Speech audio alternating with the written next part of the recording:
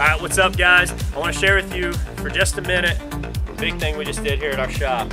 So here's a company we lose hundreds of dollars a week with our teams going to the gas station and fueling up. So we made the big move. We got us a diesel tank, a red diesel.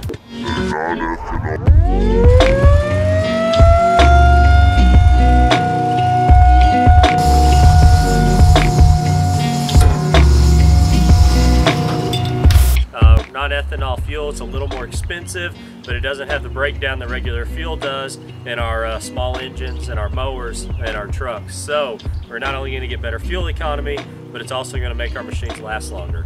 Red diesel is a little cheaper than regular diesel, so we'll run that in all of our heavy equipment on our job sites to save a little bit there as well. The big factor in this, what we did to kind of come up with the math to justify a big move like this, was we took the number of guys each day, multiplied it by the time that they were spending there, equaled X amount of average per hour what we were spending per employee, and then we multiplied that out by 52 for the year to see what we were actually spending per year.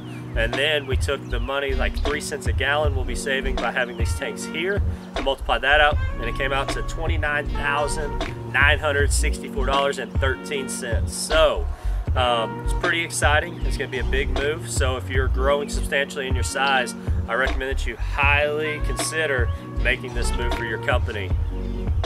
Check it out.